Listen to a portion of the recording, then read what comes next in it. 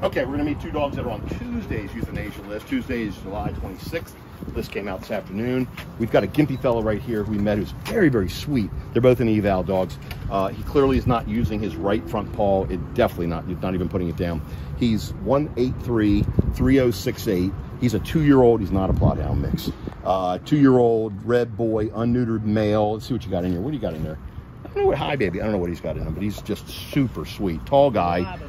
Did not have any issues. I mean, I know some of the notes that he was air snapping. I went to his kennel. He's in the big end kennel. Gave him some treats, leashed him up. He can't, hi baby. Came right out in seconds. I mean, no issues whatsoever.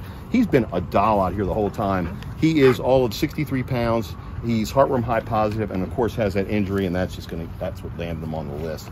This beautiful guy right here is super sweet. He's a chilled customer too. He's 5 years old. He came in with that big old pitty over there. I don't know if they were 2 numbers apart, so maybe there's a third dog that came in, but both of them are on the list.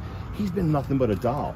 Went to bring him out of his kennel in eval, stood right up, took a chicken treat, let me put the leash on him, walked right out. You can see he's had some rough time in those teeth there. These guys are definitely street dogs. He's 1833109, unneutered male, little staffy, got something else in him. Stray from 721, 52 pounds, also heartworm high positive. As you can see, they sniffed, they've both been in each other's zone. No issues. Good sniff. Get your whole nose up there. Thank you. They guys seem to be pretty chill.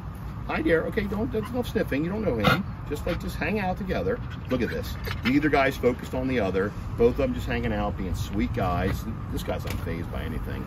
Just a good dude. Okay, this is what we hope for. 2 really sweet guys on Tuesday's list. Let's get them to safety.